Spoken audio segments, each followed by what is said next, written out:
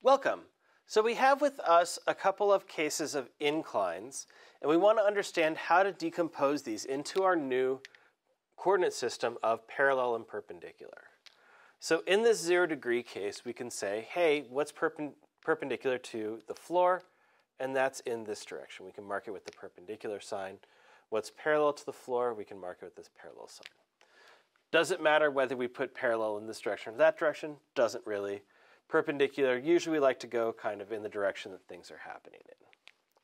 So if we look at this case then, if we look at what force of gravity is doing, the force of gravity is going straight down. So we can say that our force of gravity is in the perpendicular direction. So we can say Fg is equal to negative Fg perpendicular. Or we can say then that Fg perpendicular is negative Fg, and that Fg parallel is 0. So that would be for the 0 degree case. If we look at the 90 degree case, we can of course still draw our force of gravity, and our force of gravity is going to be in this direction.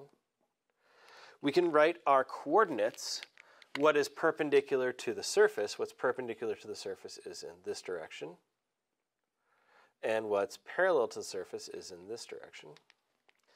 In this case, we can see that our perpendicular is 0 and our parallel is positive or negative. So we can say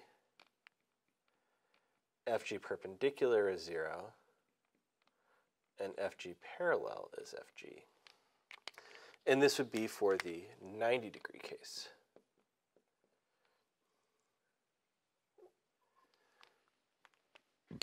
So whatever we choose eventually, we are going to have these work out with them. So in our general case, now we have an incline that's not 0 or 90 degrees. It's a little bit less than 45, say 30 or so degrees. And now our force of gravity is going to point directly down. Such that the angle that it makes with here would be 90 degrees. And then we can decompose our force of gravity into its parallel and perpendicular direction. So our parallel direction and perpendicular direction are going to be in these. So I can draw a direction perpendicular to the ground and a direction parallel to the ground. So this would be Fg perpendicular, and this would be Fg parallel.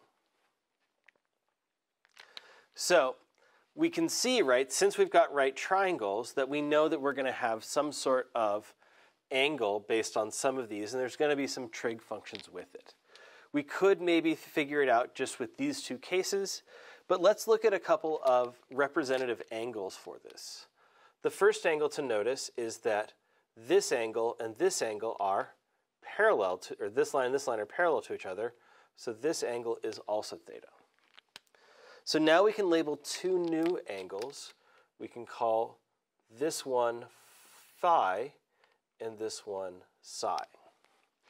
So one relationship that we can have is that these are the three internal angles. So we have 90 plus phi plus psi is equal to 180 degrees, or we can say that then phi plus psi is equal to 90 degrees.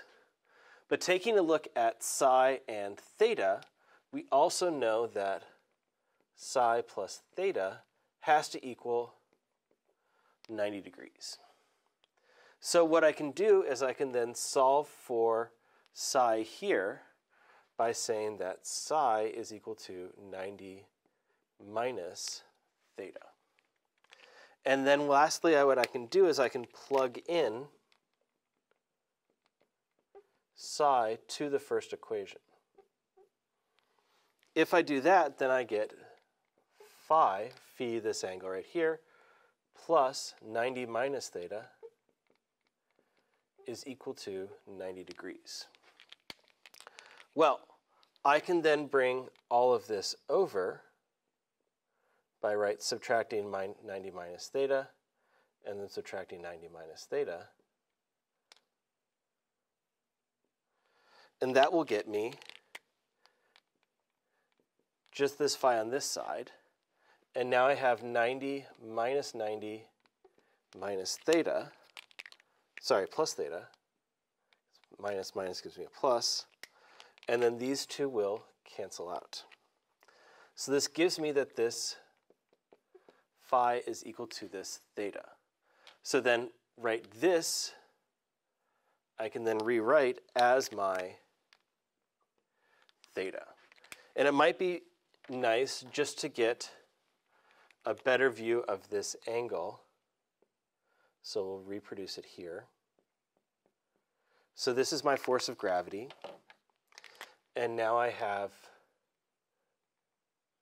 this being the angle theta is a vertical angle, and this is FG perpendicular, and this is FG parallel.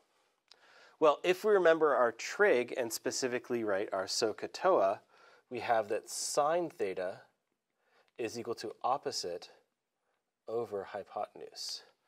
This angle is theta, opposite theta is FG parallel. So we're saying that sine theta is equal to FG parallel over hypotenuse is FG. So we have our first relationship is that FG parallel is equal to FG sine theta. And then if we look at our cosine theta, or ca, is equal to adjacent over hypotenuse. So our cosine theta, what's adjacent to this angle is FG perpendicular over FG. So we get our second relationship, FG perpendicular equals FG cosine theta. So we can test that out for these cases. FG parallel is going to be sine of 0 degrees, which is 0.